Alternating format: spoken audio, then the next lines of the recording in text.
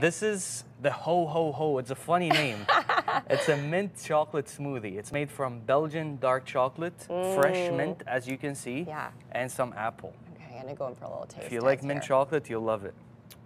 That is so good. Do you taste the apple too in it? You know what? I do. Yeah. Funny enough, I do. And the chocolate. Yeah. Okay, what else do we have? We have the strawberry banana dude. So the strawberry banana dude is basically strawberry puree with fresh strawberry and banana chunks. Yum. And what we have on top is the ashta. This is a Lebanese homemade cream, Melissa. Okay. Yes, it's a very simple ingredient, but it takes like a long time to make it. Very labor intensive. And when you have some honey on it, it'll be a lot better. Okay, let's drizzle some honey on it. You got it. So show me how the drizzling happens. I'm gonna drizzle honey, and you're gonna tell me to stop. But if you don't stop me, Melissa, I'm not gonna stop. Oh, stop. This is so fun. Okay, now I'll go back in for another little try. What are some of the other ones? Because you have the rainbow. Yes. So this is the rainbow. This is mango juice, strawberry juice, and all kind of fruit chunks all the way through.